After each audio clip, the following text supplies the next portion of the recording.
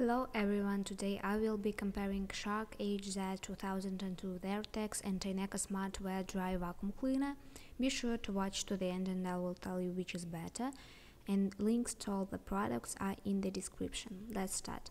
Suction power of Shark is 1350 air-watts, Tyneka is only 130 and Shark here is winner.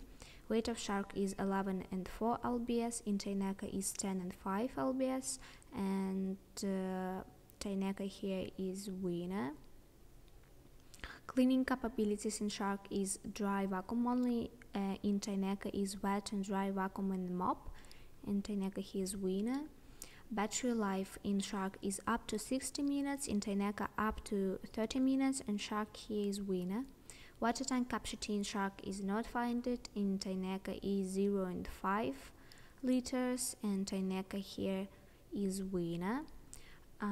Corded or cordless here is tie. Filtration system in Shark is anti-allergen complete seal technology, in Tyneka is multi-stage filtration, and Shark here is winner. Additional features in Shark is dual clean technology, powered lift away LED headlights, in Tyneka is LED headlights, self-cleaning and brush roll, and Tyneka here is winner. And if you want more suction power, long battery life and an affordable price, you are better with the Shark HZ2002 Vertex. The link to buy is in the video description. Thank you.